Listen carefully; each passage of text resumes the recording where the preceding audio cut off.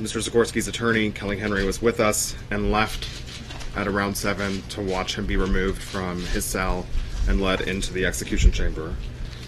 While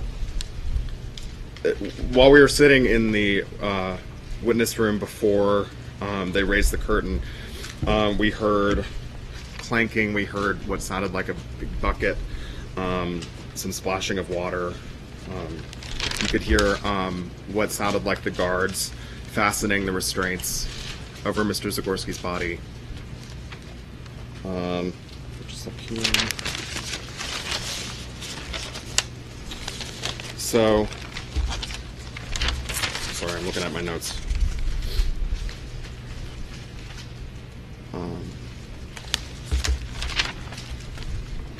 Okay. At 7:13, this is what I have. The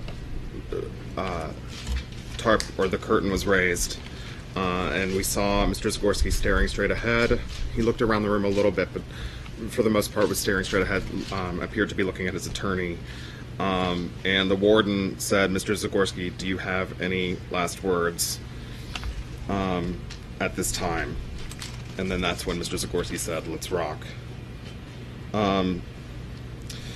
He seemed to, at some points, flash kind of a grin, but then as they put the sponge over his head and fastened the headpiece over him, you could see him grimace as the water, they moistened the sponge over his head, and you could see him grimace as the water fell down his face. And they put the helmet on around 7:13 as well. At 7:14, I wrote down that they wiped off his face, wiped the excess water off of his face. And Mr. Zagorski at that point appeared to say something, I think, to the guards, but I'm not sure what. I also have that at 7:16, we saw the guards plug in this thick black cord with stripes on it that appeared to be connecting the electric chair to electricity. And I have here at 7:16 and 30 seconds, the warden appeared to give the signal. He wiped his hand over his face. At this point, we could see Mr. Zagorski in the final seconds before the current started kind of lift his hands and what looked like a wave. And then as the current started, we could kind of hear this sound. It almost sounded like an elevator. The sound of the voltage starting, and you could see his fists clench, and it appeared as though his arms got red. And like Kimberly said, he rose up against the restraints while the voltage was flowing, and then his body would relax down again. His hands stayed in kind of a fist with his pinky kind of leaning over the armrest, and after the voltage stopped, he did not move and there was silence. And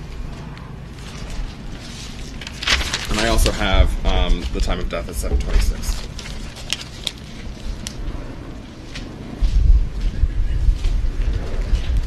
Hi, I'm Nicole Young. I'm the editor of the Robertson County Times. Like the people who spoke before me, we were in the dark. We could hear things happening on the other side of the wall. Once we went into the room, it was a couple minutes before 7 when we were shown into the room. We sat in the dark for a while, and you could hear clanking and the sound of a bucket and the sound of handcuffs being removed. It's what sounded like to me, in chains, and you could hear him being strapped into the chair. I have that we heard over the radio at about 7:12 that the witnesses were in place and the curtain raised, and Mr. Zagorski was smiling at people in the room. He looked around the room, looked at all of us, At about 7:13, the warden asked if he had any final words, and he said, "Let's rock." And they put a sponge on his head, and he was grimacing as they put the sponge over his head. He alternated between smiling and grimacing during the sponge being put on his head. And then they put a shroud over his face, and they re-wet the sponges around his ankles at about 7:15 and started mopping up the excess water that was on the floor around the electric chair. 2 employees were wiping up the excess water from around the chair. We observed them hooking up the power cord to the chair at about 7:16. We heard the distinct sound of the electricity beginning at about the same time and saw him flex his hands. I saw him lift his hands up, the right hand up multiple times before the electricity started. But he did that, and then all of a sudden his hands flexed into fists. He stiffened, raised up a little bit during the first jolt, and then relaxed some, but his hands stayed clenched with the right pinky over the chair rest. At 7:17, I have that he had the second jolt and raised up in the chair even higher the second time. And I also have the time of death at 7:26 p.m. What was the look on his face when he said From what I observed, it was just kind of a calm sort of smile. That's what I saw.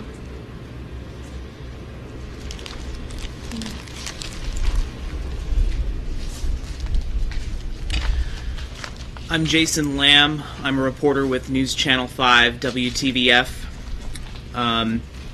A lot of what has already been said goes along with my notes. We were in the dark for several minutes in the witness room while we were able to hear the distinct sounds of what sounded like a water bucket being brought around. A ratcheting sound like you would hear with handcuffs being put on or taken off someone. The blinds raised, and you could see Mr. Zagorski there looking out at us, at the folks in the witness room directly ahead of him. Then the warden said, quote, "Mr. Zagorski, do you have any last words at this time?" And that's when Mr. Zagorski said, "Let's rock." He then, as others described, between a grimace and a grin, as this large sponge was put over his head, along with the helmet, the headpiece. This is a large sponge covering probably larger than the size of his entire head, that went over his own head and underneath the headpiece.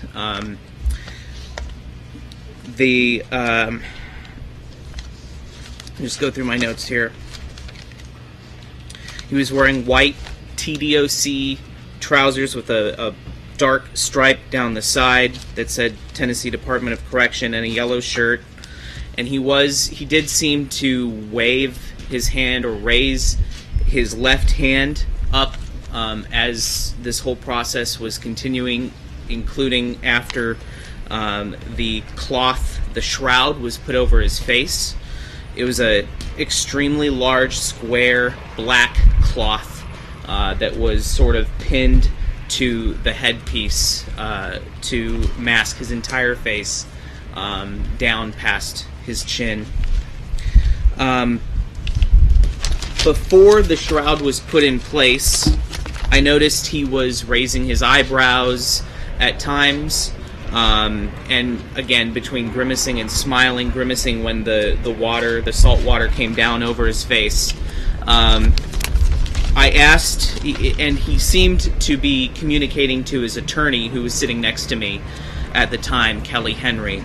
I asked her about that after the execution had finished. As he was putting his eyebrows up, the attorney sitting to my right was nodding, smiling, and tapping her heart. And I asked her what that meant, and she said, quote, "I told him when I put my hand over my heart, that was me holding him in my heart." And the execution proceeded after he had the shroud over his face. Again, as others have said, it was a sharp jolt upwards with his fists clenched for 20 seconds. And then as the electricity was shut off, he sort of slumped back down and remained motionless. And then after the pause, it was re-energized, the chair was re-energized, and he lifted back up even higher. And then after it was over, his body just slumped back down again with his pinky finger sort of resting on the edge of the chair handle.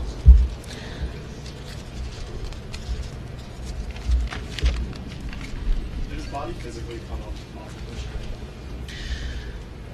It seemed as if he was just standing up extremely straight from what I could see. I don't know that his legs or his body actually came up off the chair, but from what I could tell, it looked like every muscle in his body was just extremely tense and clenched. What about the look on his face? While the electricity was going through him, did he have any kind of expression? Or? While the electricity was going through him, he had a shroud over his face, so we couldn't see. And did he make any kind of sound or noise? No, other than after the warden asked him what his last words would be, and he said, "Let's rock."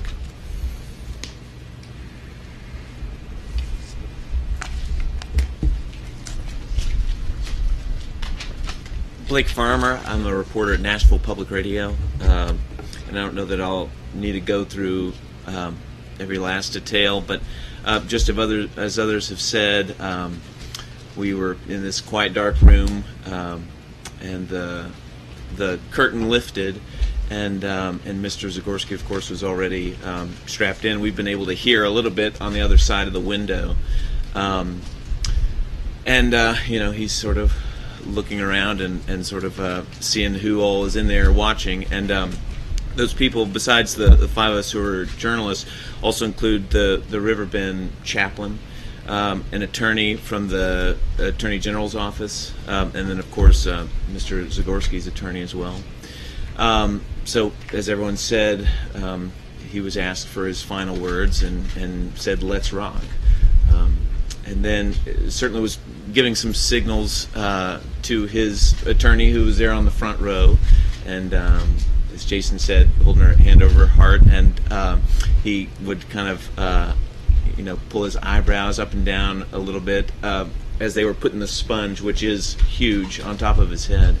But his face was, I don't think you could read too much into it. He was, I think trying to stay positive or something, because he was kind of keeping a smile, but then grimacing every once in a while.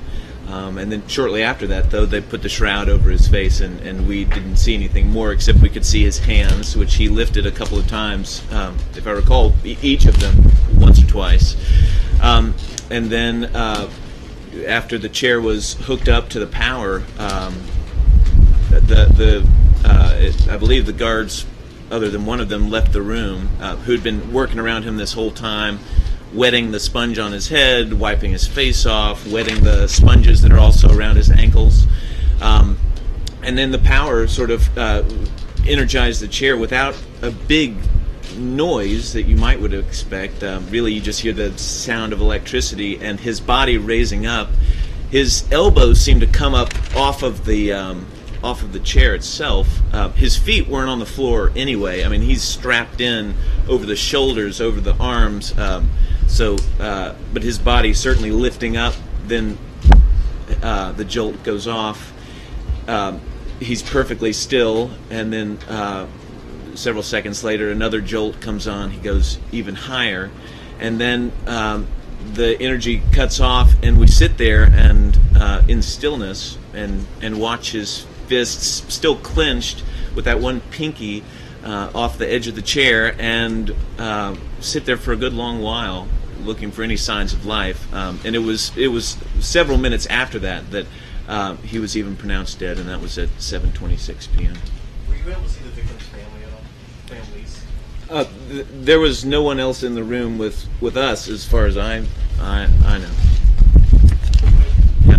Can I, just, sorry. Yeah.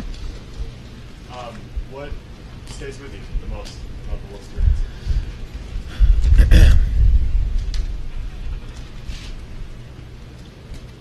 You're watching somebody's life taken at the hand of the state, and so it's a serious, somber thing to be in that room, and so but it's all over. At least today, it was all over fairly quickly, and seemed to be done in a very professional way. Did you see the pain at all? Any way you can tell? It wouldn't be something I'd be able to tell, and certainly once the shroud, and by shroud, it really, I don't know what it's made out of, looked like it could have been a leather, black piece of leather that was draped over his face. There was nothing to see there. He didn't seem to be doing anything with his hands that would say pain. No, he seemed to be, in good spirits, all things considered.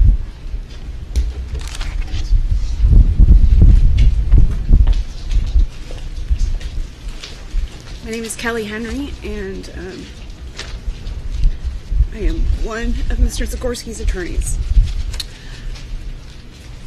The last 3 days since Mr. Zagorski's been on death watch, it has been his sincere desire to make sure that everyone who was around him, who worked with him, be they prison guards or his legal team, be at ease. It was very important to him that today not be a day of sadness for us. He very much wanted a light mood. He was in a light mood every time I saw him, every time I have spoken with him. We had a discussion about what was the last thing he wanted to see, and he said the last thing he wanted to see was me smiling, and so I tried very hard to do that. And we did have the understanding that if I was placing my hand over my heart, that meant I was holding him in my heart.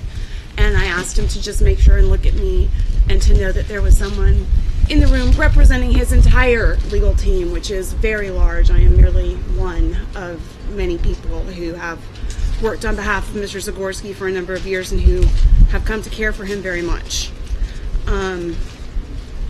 As the others have stated, at approximately 7 o'clock, myself and the Assistant Attorney General, Scott Sutherland, were escorted into the area just outside where Mr. Zagorski was being held. As per the protocol, several guards approached him as the warden approached the front of the cell first to let him know that it was time for the guards to come in to extract him from the cell. I was not in the room at that point. I could only see through the window to the cell, but I could hear Mr. Zagorski say, and I wrote it down, so I want to get it right.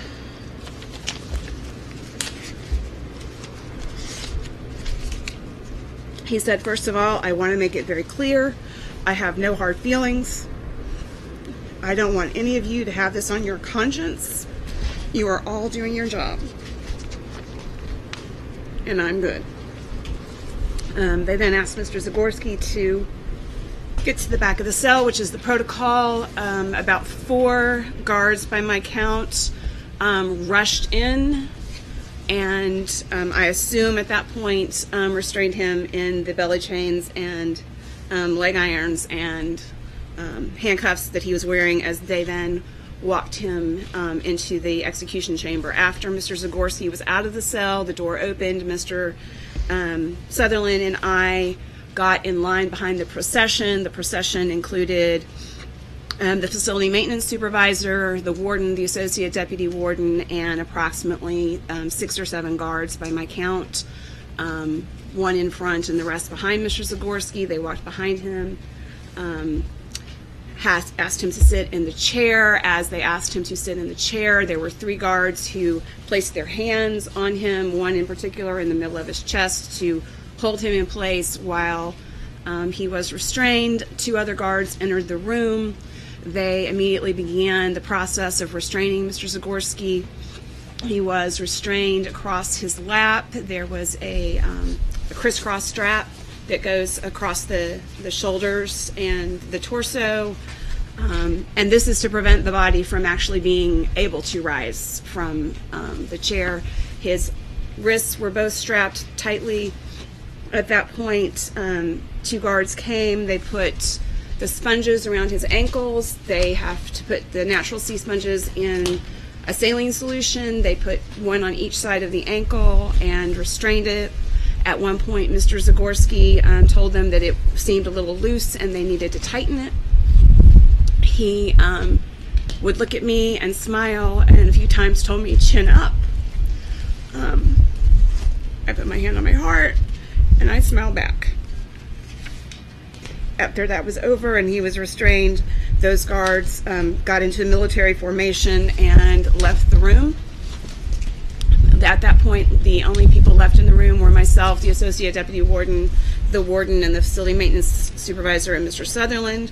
The warden offered me an opportunity to say whatever I wanted to say, and I just said, "We're good," put my hand across my heart. He looked at me, I smiled at him, he smiled back at me. I walked out of the room with Mr. Sutherland and joined the media witnesses. After that, most of what you have heard comports with my memory. I would add just a few things. When the water was dripping over his, when they put the sponge on his head and the water was dripping, the saline water, so that's a salt water solution, so it's probably a little irritating. He would raise his eyebrows. He would grimace and then he would raise his eyebrows and smile. I understood that to be him encouraging me to smile. He was very clear that he did not want me to have a sad look on my face because that was not what he wanted to see. He wanted to see smiles. And so I saw that as him prompting me to make sure that I smiled, which I did. And after that, the words that I heard him say to the guard as they were wiping his face is, "There's a little bit under my nose." And after he said his last words, which were, "Let's rock," and the warden gave his signal, I believe the sound that a lot of people were hearing, it was actually the exhaust fan that was turned on. That's part of the protocol. Mr. Zagorski's body did get into what the experts call a tetanized state, so that every single muscle in his body became immediately rigid, and that happens as the current goes from the cradle cap, which has the highest current. It basically is circling the body, going down one side and around and back up the next, and when it does that, every single nerve is on fire and the body is tense. So the fact that we couldn't hear any noise coming from Mr. Zagorski is really not surprising given the way that electrocution works. Any real violence to be seen would have been seen underneath that shroud. The shroud is clamped here to here, covers here, and then goes to about right here, and it is very wide. There is no way to see underneath that, and no way to see the burns that will be obvious when the medical examiner examines the body. That's when we'll see the extent of the burns. I focused on his hands and his stomach. For the most part, I couldn't really see his feet. I would have to rise to look at his feet some. His hands remained clenched after they were immediately clenched, and they remained clenched except for the pinkies. And I saw both pinkies appear to either be dislocated or broken. That's not surprising because we do know that in an electrocution, the body suffers blunt force injuries as a result of it straining against the strap. And as it appeared as though he was actually sitting up, you have to realize that's very hard for that body to actually get up like that, considering all the straps and how tightly they have him strapped to the chair. So there was a lot of force involved with the electrical current being applied to his body. It appeared to me that his stomach was continuing to rise and fall between the first and second application of the current, indicating to me that there was still respiration between the end of the first current and the second current. I was watching for his belly. Mr. Zagorski had a bit of a belly, and so I was looking for that as signs of his breathing. As far as my observations, I think that everything else I would concur with what others had said. I also have the announcement of the time of death as being 7:26. And with your indulgence, I have a final prepared statement.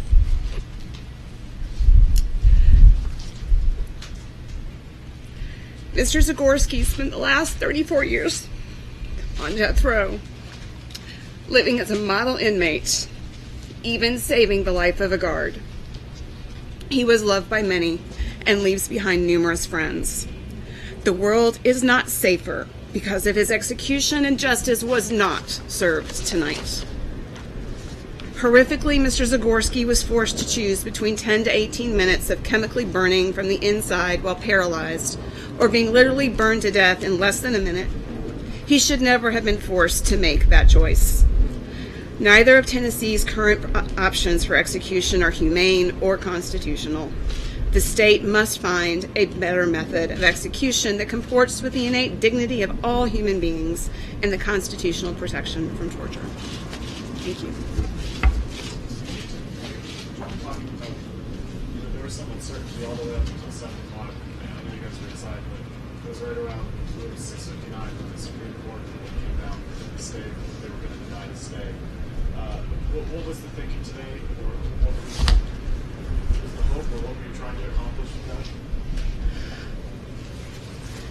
So I have represented a number of men and women. I've been doing this work for a quarter of a century. When we get to this point, we understand that the chances of the Supreme Court acting are not great, but that doesn't stop us from raising claims that we know are righteous and true, because the only way that we stop these injustices is to keep speaking truth to power. We certainly believed in the righteousness of what we brought to the Supreme Court, and we hoped that we would be able to get enough votes for a stay. And if we didn't do that, we hope we at least brought light to what is a barbarous act that is being done by the state to fellow citizens. I didn't know when the Supreme Court, you're the first person to tell me when they denied the stay. I assume that they denied the stay when they brought us in to the room. You're always hopeful. I remember when Philip Workman was on death row and received a stay of execution 26 minutes before he was scheduled to die. When nobody thought that would happen, he lived another 7 years. So you're always hopeful, but realistic. Mr. Zagorski was fairly clear from the time that he went over that he was not going to get a stay.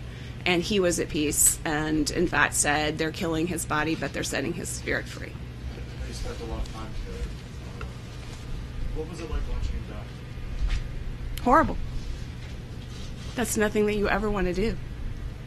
And nobody in law school ever thinks that they're going to stand in front of a federal court and ask to have their client electrocuted. They don't prepare you for that.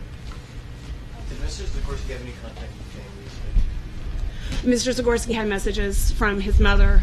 She's in a nursing home and has been quite ill for some time. Other relatives, he had a very close relationship with his aunt and his cousins, and they all sent messages to him, as well as numerous friends that he had along the way who sent messages to him, and he sent messages back, all of love, forgiveness, and grace. When you say messages, are these like letters or phone calls or text phone calls that we then delivered to him.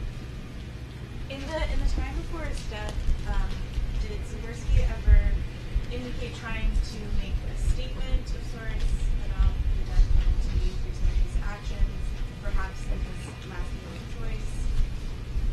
choice? No, he wasn't making a statement about the death penalty at all. Thank y'all very much.